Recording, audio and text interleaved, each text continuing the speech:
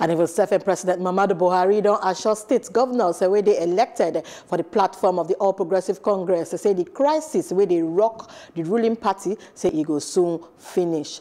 The Chairmao of the Progressive Governors Forum, Atiku Bagudu, may address State House correspondents shortly after him lead some of his colleagues to one meeting with Buhari for the crisis for inside the presidential villa, Abuja.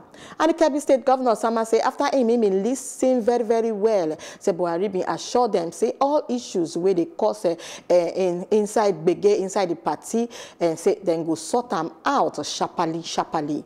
And Plateau State Governor Simon Lalong and Jigawa State counterpart Abubakar Badaru being joined Badaru for inside the briefing.